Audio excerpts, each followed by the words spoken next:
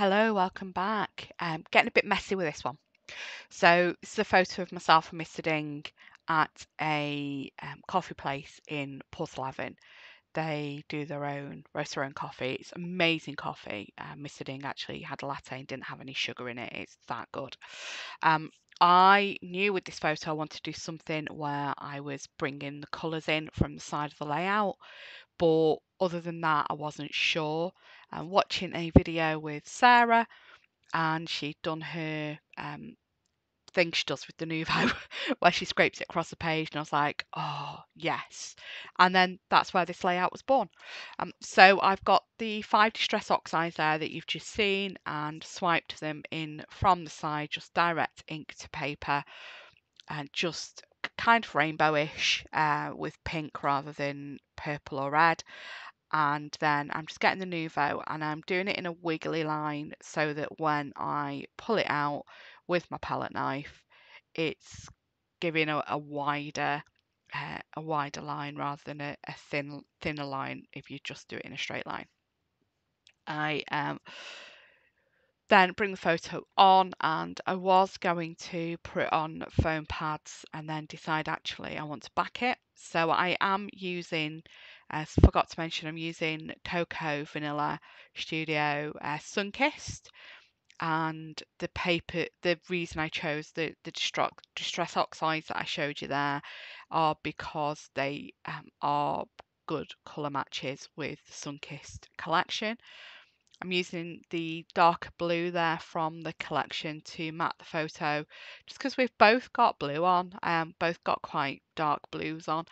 I've tore the bottom of the photo mats, and I have tore the cloud paper a little bit too short, so it just looks like it's the torn edge of the dark blue and just being a little bit longer. I have moved the photo up a little bit. It does add a little bit of texture still. You don't see the clouds poking out below the dark blue, but you have got the texture. I decide I want to actually back this on a piece of black cardstock, and I'm just putting some copy paper over there just in case the Nuvo's not completely dried. I don't want to end up with black Nuvo all over my trimmer. Oh yeah, it's gone and dropped down on my mat there, so I end up spending a bit of time getting that glue up. I know there's a bit of a reflection from that mat. I'm using my glass mat because I know I'm always in frame if I'm on that mat then. Another tip from Sarah actually, when I was trying to put things in shot, making sure things were in shot when I was on the crop. So that's why she uses her Tim Holtz mixed media mat, is to make sure she's always in shot. So that's a really good idea. You do get a bit of reflection off it, but you get the reflection off the photos as well. So pop the photos there on 3D foam just to give it a little bit of height, and then I'm going to use these glittery word stickers from the collection. Really fiddly, isn't it, getting these bits out of your loops in your ears and your what have you. So I do end up at the minute, so I've lost one of the feet off my glass mat. So at the minute, my T-square ruler is actually holding my mat flat so it doesn't wobble whilst I'm crafting. But I do have, that's why you see me like it having to pull it out to get it from being tucked under the mat. So just getting the sunshine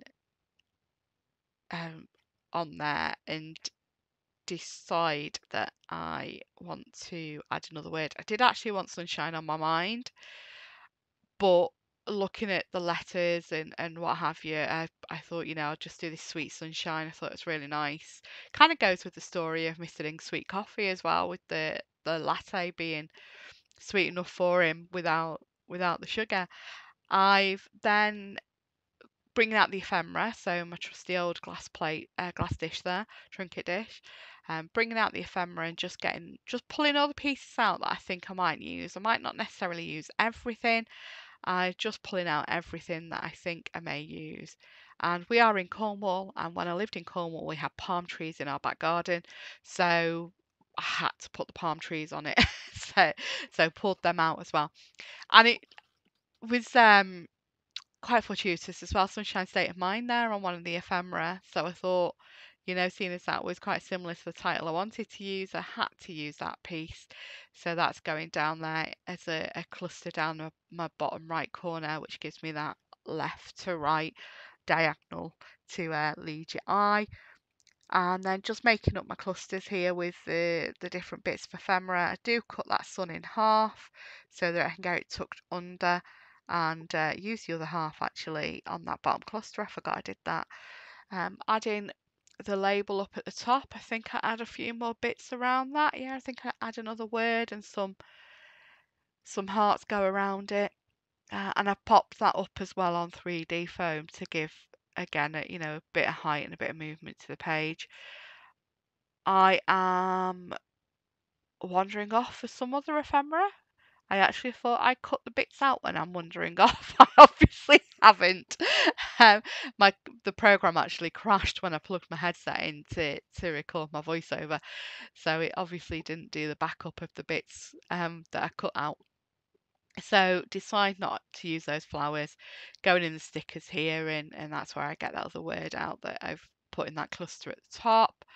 A couple other labels. I do move some bits down so that I've got, layers with different height, um, and tucked into the different layers on the mats as well. So it's not all flat and one layer. It's just something I like to do.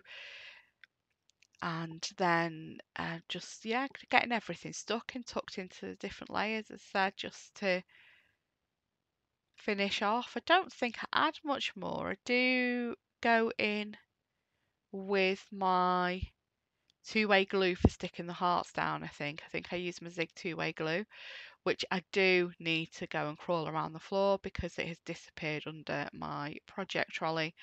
I missed my pot when I was pouring it back in, and it's now underneath my project trolley, so I need to pull that out and retrieve that from under there because I do need it.